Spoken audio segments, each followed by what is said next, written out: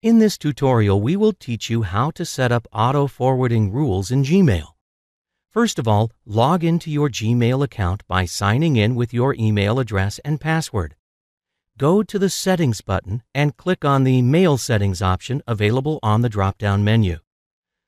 Go to the Forwarding and POP/IMAP tab, and under the Forwarding section, click on the Add a Forwarding Address button. A message box will appear asking you to enter your forwarding email address. After typing in your email address, click on the Next button. To continue further with the process, click on the Proceed button and then on the OK button.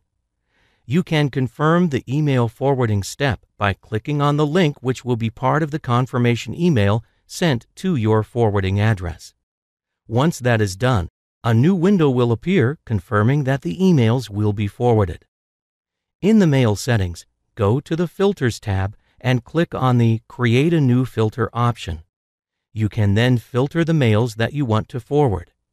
In this video, we want to forward the calendar notification mails.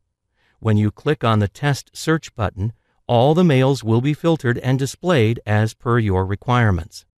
After that, click on the Next Step button, and since we want to forward our mails, check mark the box of Forward It To.